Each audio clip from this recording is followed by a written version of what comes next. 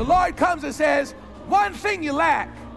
Oh, Lord, what is that? I'm on the one hand, I'm excited to hear what he's going to say. At the same time, I'm halfway scared of what he's going to say, because what if the one thing I lack is the one thing I can't do?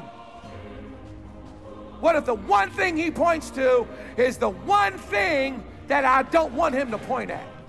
What if the one thing he asked me to give him is the one thing that I love the most? What if he wants my Isaac?